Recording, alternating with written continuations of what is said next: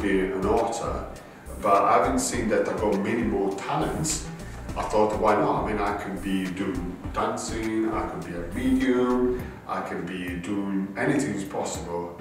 If you want something, you can make it happen. You need to have the knowledge how to do it and make that way a better version of yourself.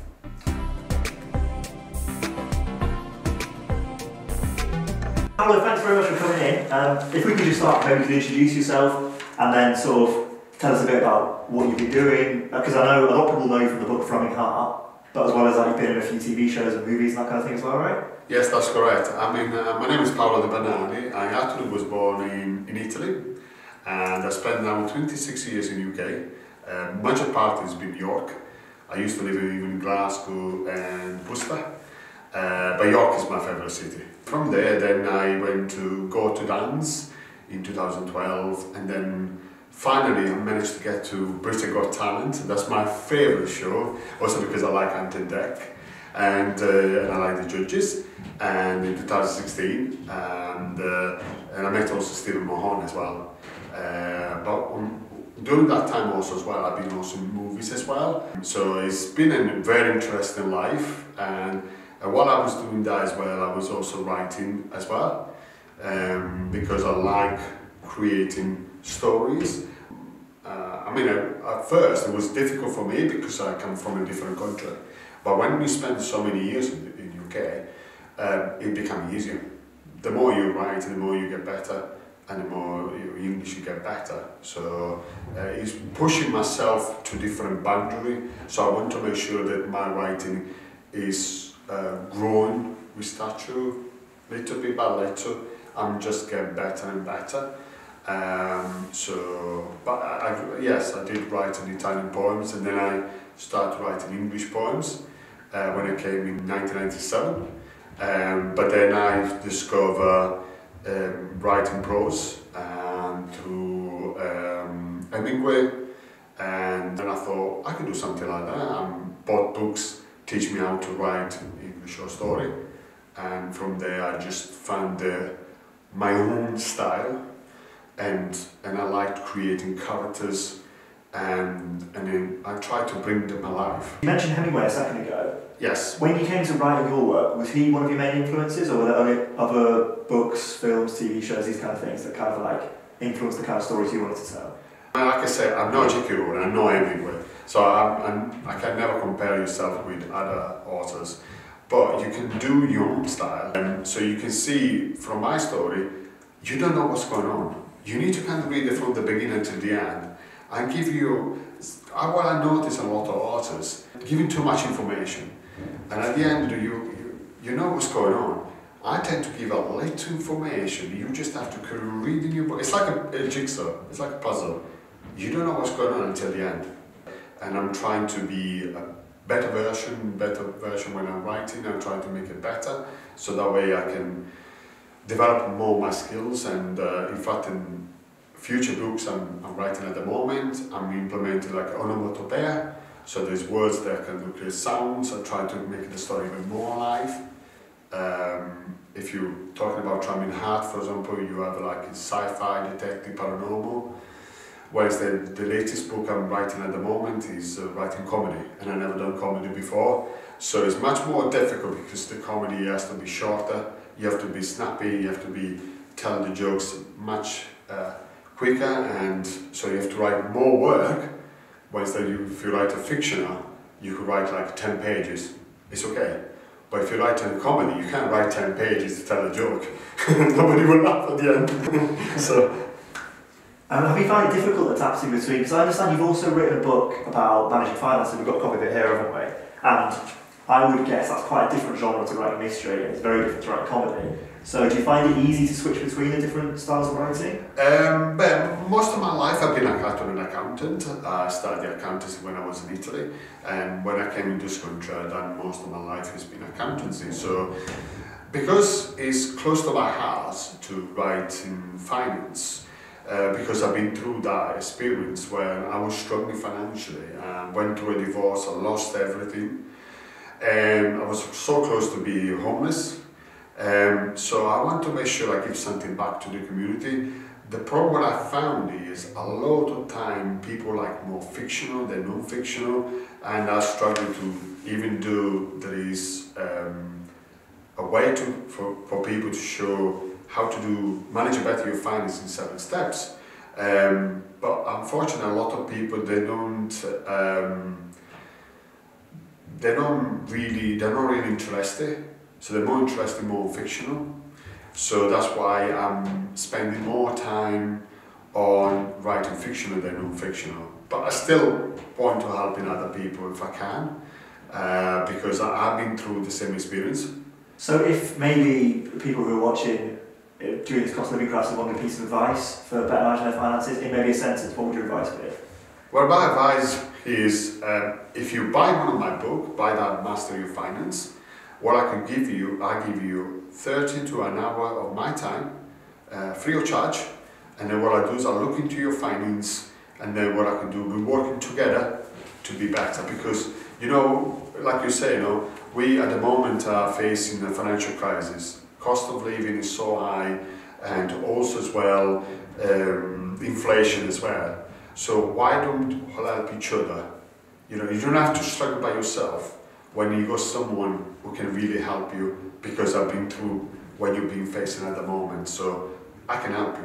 You mentioned previously the big reason why you wanted to share financial tips with people was because you'd had some maybe difficulty in your life. I was wondering if you'd be able to share a little bit about that with us. Yeah, that's absolutely fine. You see, you need to understand, when I moved to Glasgow, I actually met my ex-wife. In retrospect, I wish I never gave up with her, because it didn't work out very well. And in the part it's sad and funny, because we only been spent together for 2 years, but it took me about 3.5 years to get divorced. And that resulted in I've lost everything, and I'm still recovering from the divorce, because we left me with a lot of debts. Lucky for me, when COVID-19 came, I had to start to have a look and I said, I can't carry on doing what I'm doing, because it would take me too long to pay off all my debt. So I started implementing Master Your Finance in my life, and since then I just get a little bit better every single day. What I realized is, no matter how your situation is bad, that's your past. You cannot change, but you can change your present, you can change your future. You're not alone, so you can definitely turn your life around. But it all starts with your mind. Sorry, was Thrumming Heart the first book that you had published, or in the English language, sorry? It was the third version, because basically you need to understand, my book was called, the first one was The 12 Wonders. Then it changed to Thrumming Heart with a ticking clock, and then Thrumming Heart. Basically, these 2 previous versions is the same book, a little bit some updates. But the first version, unfortunately, my publisher cut off all my royalty. The second publisher, it was just a printing company, so it didn't look after me. So with the third version, is definitely now I'm not going to change much about the book. Is complete. I got total control of the book, and so that's why we call it as it's the final version of the book. But if anybody want to buy my book, definitely go for the last version, because if you did buy the previous books, I would not receive anything from my publisher. So is it difficult to find a publisher you can trust? Yeah, to be honest, it's been quite difficult, because sometimes you find editors, they want to say to you, oh, you need to change your dialogue, it's not very good, the story need to be changed. People say, oh, we can make it better, Paolo. You know what?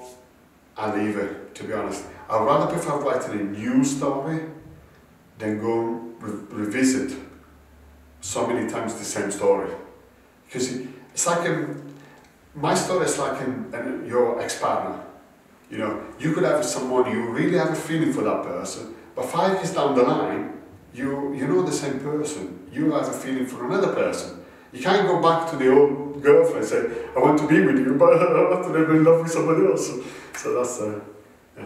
So when you first moved to the UK, did you have a dream in mind that you'd become a writer, or is it something you kind of just fallen into? I always wanted to do since I was 18 years old, and now I'm making it happen. It's happening now. So I'm really writing books now. I guess not many people I would not say 100% people will like my books, but it's okay. If I get 1%, I will be happy. Do the stories, do they come to you, or do you have to sort of sit down and think, today I'm going to write this, this and this, or are you sort of out and about doing other things and all of a sudden you're thinking, oh, I need to get back to my computer and start writing? I was talking to a medium many years ago, and she said to me, I actually go, a spirit that can inspire me of writing. So that's why I was able to do a lot. And I still think even though I'm 50 years old, but I still think I'm a little bit a kid as well. So that way I got a little bit more imagination than other people. And when you got imagination, then you can do anything really. You're constantly having new ideas for stories then? That's right, yes. Yeah. You always go consistently, you got new ideas. And if you don't, you just have a little bit of break. And then more ideas will come to you anyway. You don't want to overexhaust yourself to thinking about ideas. Sometimes it's better to have your me moment, and maybe you go into the park and have, spend time with your friends, with your family, watching TV, just have a relaxing day. Sometimes your ideas will come to you.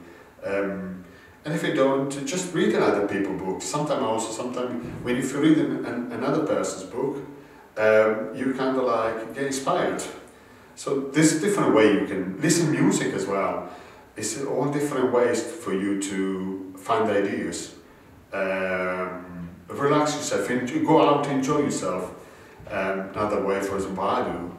If I go out to enjoy myself, I may get inspired and write another new story. If for anyone who maybe reads your book or saw you dance at some point or something like that, if they could take away one thing from your content, what would you say you'd like that one thing to be? Like if they could learn one thing from Thrumming Heart or from managing finances, what one thing would you like to learn? You can be the better version of yourself, and no matter where you are right now, you can change it, and you can turn your dreams into reality. One of my dreams was being on Brazil Got Talent, and I've done that. Another dreams were publishing books, and I've done that. So anything is possible in life, but you need to put the effort, and you need to, no matter what challenges you're facing, you can overcome them. As long as you are determined and don't let obstacles stopping you for achieving your dreams.